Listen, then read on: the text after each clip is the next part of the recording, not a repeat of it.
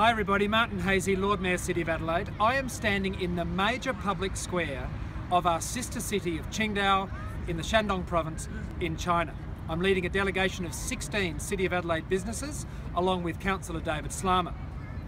We are very pleased to share with you that 4 MOUs have been signed between City of Adelaide businesses and businesses from Qingdao.